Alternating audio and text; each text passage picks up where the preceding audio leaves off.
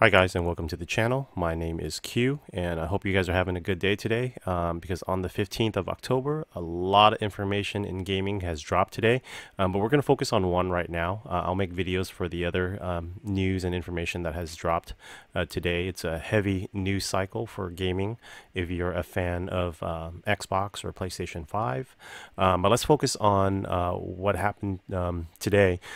So if you haven't followed Jeff Grubb on Twitter or on YouTube, definitely follow him. He writes for VentureBeat, and today he released an article showcasing a teardown of the 1 TB NVMe drive from Seagate for the Xbox Series X, and there's some interesting tidbit of news that I'd like to kind of go over. So here's the article here, and I was scrolling through it, and the biggest thing that came out of this teardown.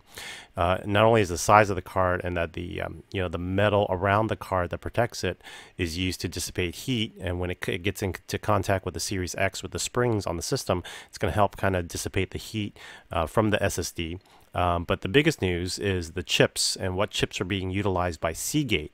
One of the biggest things that he was able to discover, and you can see it etched right on the chip here, is that the memory, the 1 TB, is used by Hynix, and this is actually good. Hynix, they developed a lot of memory chips for the market, especially SSDs, but we'll get into that a little bit after this. But knowing that 1 TB in this small density here means that they are probably using Hynix's new 4D technology for NAND memory, because if you think about the size of this memory card, it's almost half the size of a standard NVMe SSD drive that's out there, that's commercially available, right?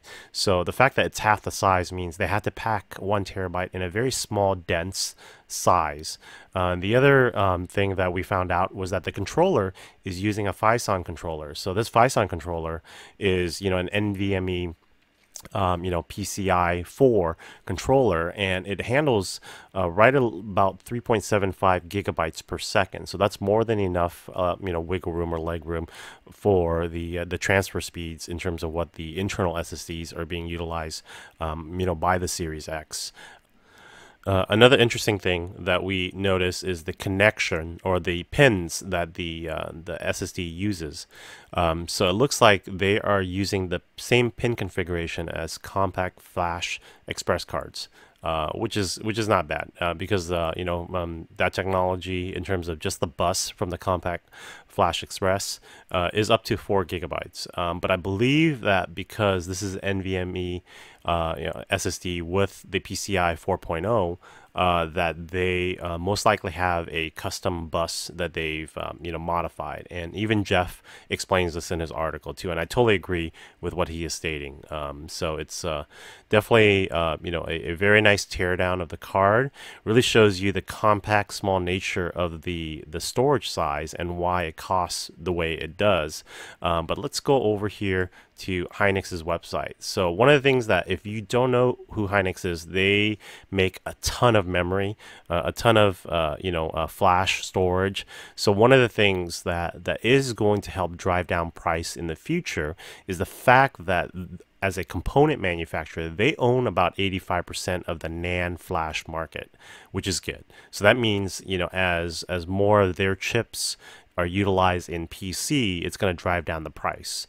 So other than the proprietary fabrication that Seagate has developed for this SD card, knowing that the NAND flash prices will most likely fall in line with the supply and demand of the PC industry, it bodes well. It's going to come down to Microsoft and Seagate on whether or not they reduce price quicker, just as there's more competitors. And Microsoft did state that they have other manufacturers that will have options for external SSD storage. But just want to kind of highlight this, if for the non-technical people out there that don't know who Hynix is. I've have several PC components, from RAM to memory modules that utilizes Hynix, and a lot of laptop manufacturers utilize Hynix for their RAM and their SSDs.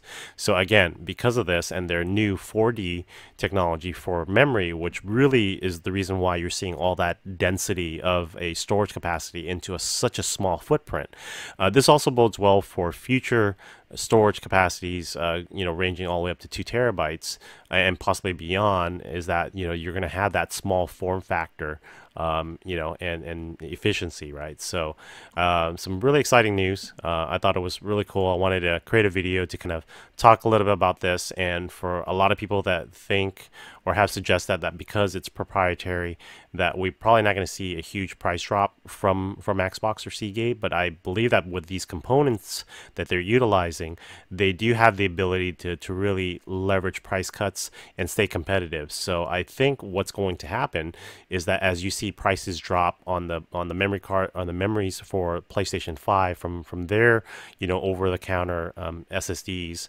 I think Microsoft is probably going to try to keep in line with some of the costs there. You can already see that right now with the price ranges, even though the newer ones that do support the PlayStation 5 are about the same cost, and they run at least almost double the speed. But you know what? All this is new technology, guys. It's going to take a couple of years for this to really become mainstream. So SSDs with PCIe 4, it's new tech that's happening right now, even for PC gamers and PC builders, right? So over time, this is going to drop in price, and really the component manufacturers don't want to drop their price as quickly as they want, because they want to sell as much as they can. But you're going to get retailers, whether it's Amazon or other PC retailers, they're going to start being very aggressive year to year and dropping these prices down to get people to buy them, right? So yeah, no, it's if you guys have any comments or questions, post it down and I'll be happy to answer them. But this was a pretty cool teardown. I'm glad that somebody actually did tear down the memory card, because that was something that was on my hit list to do when I actually get the card on launch day on November 10th. But now that Jeff Grubb's done it, I don't think I need to do this. I mean, it's a fairly simple design and format, and really the biggest thing was trying to understand who are the component manufacturers to this, and this actually is very good news for if you guys are Xbox fans. Like I said, I'm getting a PlayStation 5, an Xbox, and I'm a PC gamer. So for me, it's all about the tech, and the tech that's in this is pretty cool. So you guys have a great day. If you are new here, hit like and subscribe, and I'll see you guys later. Thank you.